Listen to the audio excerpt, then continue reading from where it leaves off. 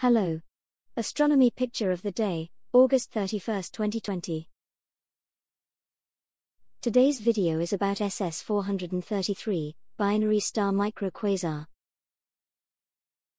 SS-433 is one of the most exotic star systems known.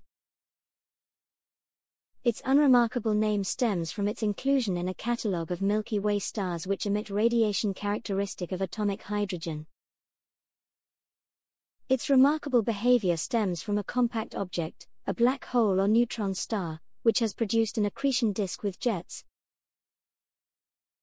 Because the disk and jets from SS-433 resemble those surrounding supermassive black holes in the centers of distant galaxies, SS-433 is considered a micro-quasar.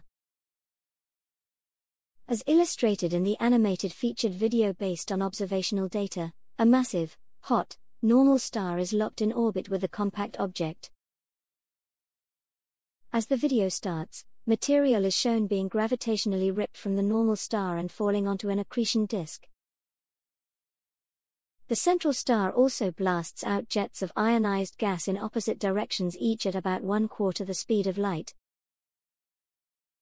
The video then pans out to show a top view of the precessing jets producing an expanding spiral.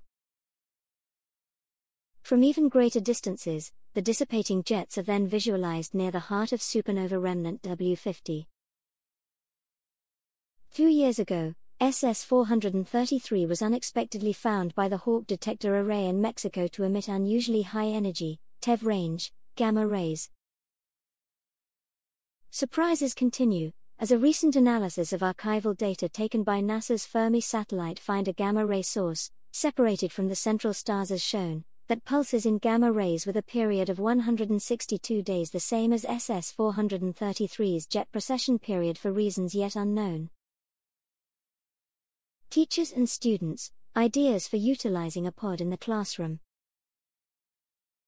Thanks for watching.